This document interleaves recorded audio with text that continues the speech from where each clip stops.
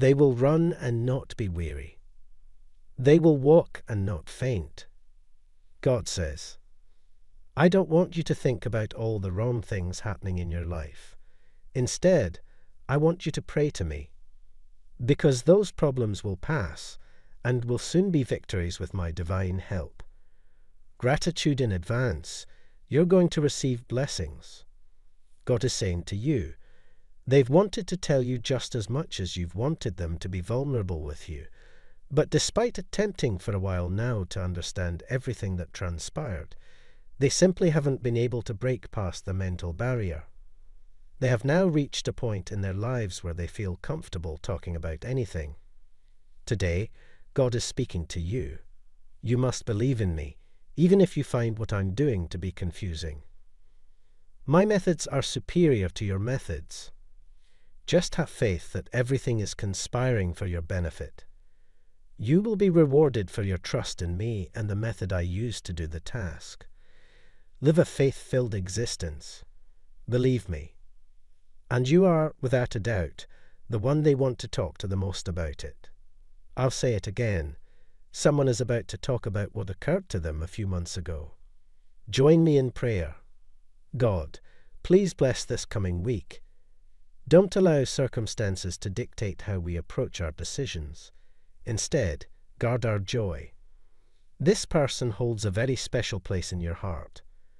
You frequently celebrate significant occasions with them. However, they have become a little more distant during the past few months. They've told you that you've done nothing wrong, yet they've started to distance themselves a bit and won't share what's bothering them. Your guardian angels say it again. You were unrelated to the current predicament. God, you know that I need you. I'm sorry for all the times I've pretended that I'm fine on my own. Please forgive me. Today, I come to you just as I am, and I give you all of my anxieties, cares, and worries. Please replace worry with peace, anxiety with hope, and concern with confident trust. I know that I am safe with you, and you can handle my problems. In Jesus' name, Amen. If you believe God is bigger than your problems, prayer.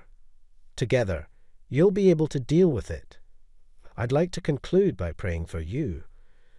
Lord, give those who are about to speak up courage.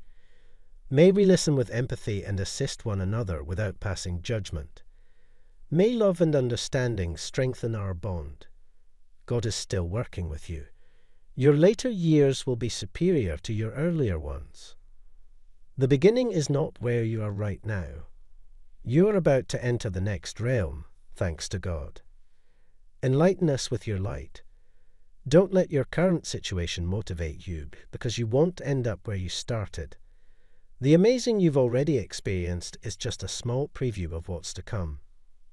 Prepare for your latter years. Continue forward motion.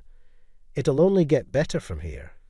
You began with little, but you'll end up with a lot if you believe that I am with you always. I have finished. Love is me. I remain here. Type yes if you believe in God. God bless you.